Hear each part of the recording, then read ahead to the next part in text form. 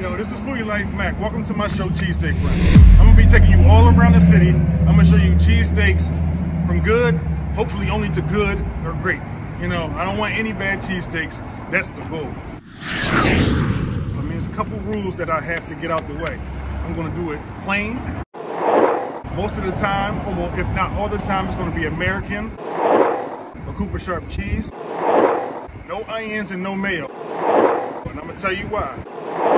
Because I've been to some places where I had onions and they didn't cook them well enough, and I went before and they had a great cheesesteak. The onions messed it up.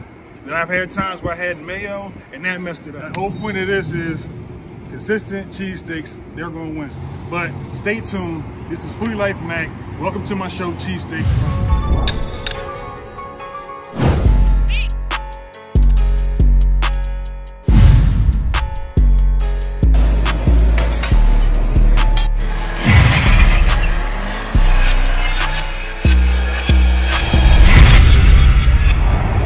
Start this off by saying, first of all, I hate Jim's, or I did. So I always get cheesesteak with American cheese or Cooper Sharp, usually fried onions and light mayo, ketchup. But everybody says you gotta go to Jim's and get it with Whiz. So for once, even though I hate Whiz too, so I'm gonna try it though. Try it. I got a Whiz cheesesteak for the first time, probably, I don't know. I tried to Whiz cheesesteak one time. It wasn't for me. You like Whiz cheesesteak, bro? Yes, Whiz. I normally get American, but Whiz is cool. You like Jim's? Jim's, yes. I had it once though. It was good though. I remember I told you about it and you ain't like it. But we here now. Here we go. Got this plain Jane. Another topic. So we'll touch on the ketchup topic later. Really does ketchup. I don't know where you heard that they did it. No green peppers.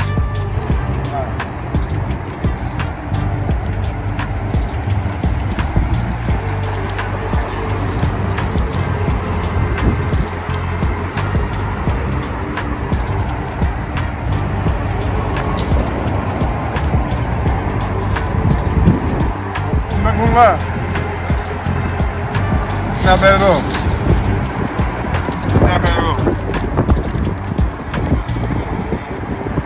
I don't know if it's because I finally got it plain. I don't know if it's the Whiz. But it's a solid cheese. It doesn't make my top list, but it is solid. I do want to put some ketchup on it and try that later. So hold on. See what this cheesesteak from Jim's hitting for. I got fried onions, Whiz, and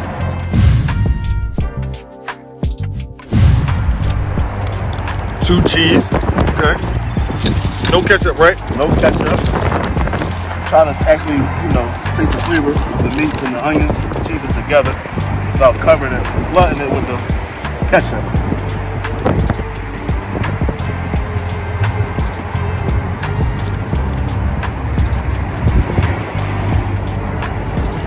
Now for the moment of truth.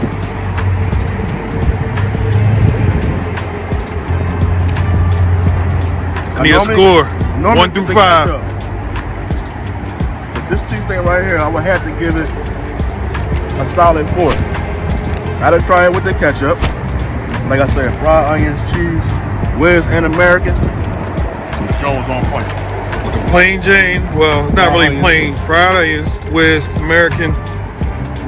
Whiz, American, fried onions, and that's it. No mayo, right? And I normally get mayo. Didn't get mayo this time. I'm trying to switch it up. Like I said, I'm trying to see what it's hitting for. So there you go. Flyer 46. And man, there you go. Alright, there you have it. My man, Flyer Foodie gave it a, what? 4. 4. Gave it a 4. I gave it a 3.5, between 3.5 and a 3.8. I'm feeling nice today, so I'll bump it up 3.75. Alright. That's about it. So see y'all next time.